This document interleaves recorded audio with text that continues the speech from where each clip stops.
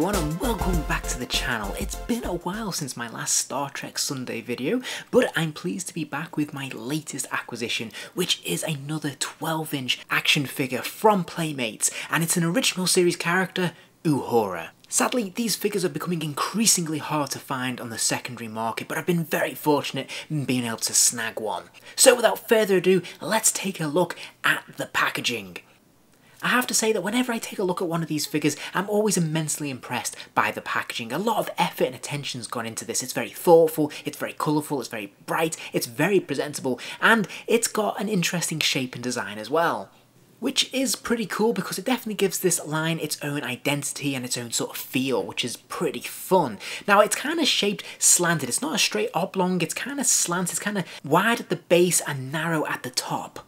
Likewise, there's actually a number of different dimensions going on with this. It's not just a flat surface, because where we see the Star Trek logo and the hint of the Enterprise there, that is actually on a slight diagonal, giving the box a slightly curved feel at the edge. The Star Trek logo and the insignia on the front fold there is also embossed, so it's slightly raised, giving this packaging quite a lot of texture already. Of course, we see that cutout there so we can see through the window display the figure in the packaging, which is pretty nice and quite presentable. And as I said, I really like the overall look and design. I love the star field, I love that we have different coloured clouds in space as well. There's some planetoids in the background. We have that wonderful image of the Enterprise which goes through to the interior of the inner in-tray as well, which is really thoughtful. Of course, it's the correct Enterprise for this character, and all of this just indicates the level of care and attention that's gone into the overall presentation of these figures. So I think this is absolutely tremendous. I really like this. Likewise, we can see that the design wraps all the way around the packaging. When we look at the side panel, we can continue to see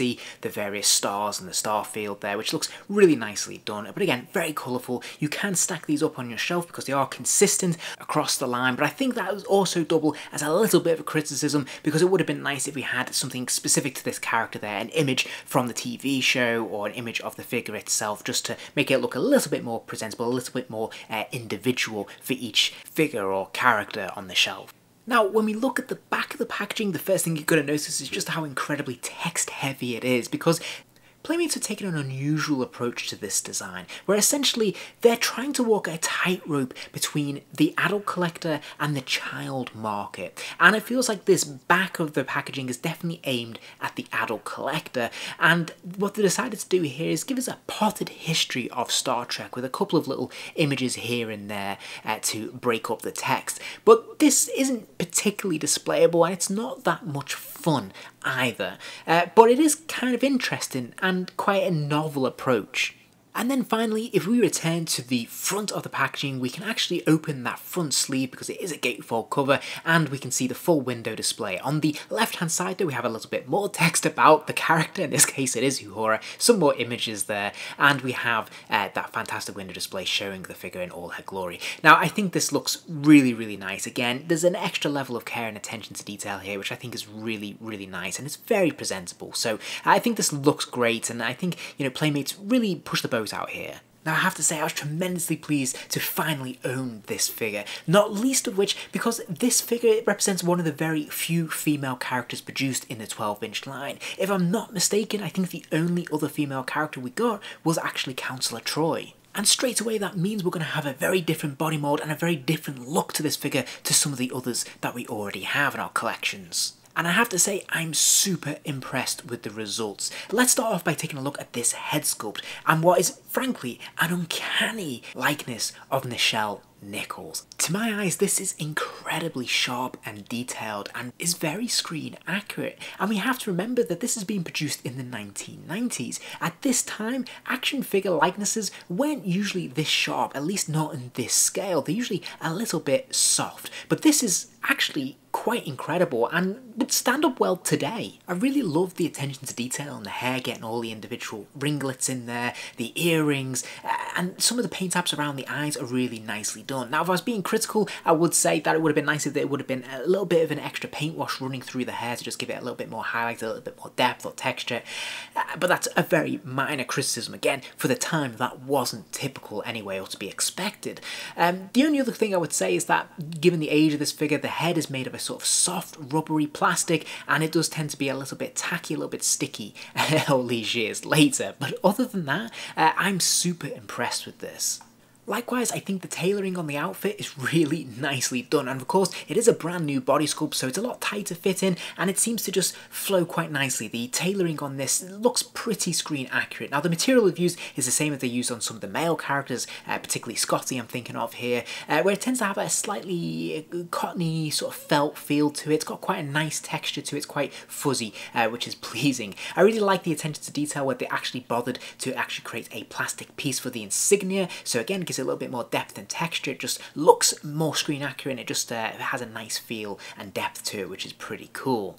They also sculpted brand new hands for this figure. Now with the male characters they tend to have those very blocky, gripping, almost fist-like gripping hands, and they didn't really experiment too much with them, whereas here Uhura has a gripping hand and an open flat palm hand, and I think this looks really good. Again, just adds a little bit of distinctiveness to this collection, which is nicely done. Likewise, if we look at the legs and the boots, these are of course brand new sculpts as well. Now the boots, they've adopted the same approaches as they did with the men. They've actually sculpted these into the base of the leg, so kind of all one piece, and then they've just very carefully painted the colour difference in there. I actually think this works quite well. It's a shame that you can't remove these boots, but I actually think it gets around the problem that we see with some of the Kenner or the Hasbro Star Wars figures, where they had these big chunky rubber boots which just threw the proportion of the figure all off. At least this all looks nice and neat and in proportion, and I think it works pretty well. Articulation wise, these figures tend to be a little bit more limited. There is a straight swivel at the neck, allowing the head to spin all the way around.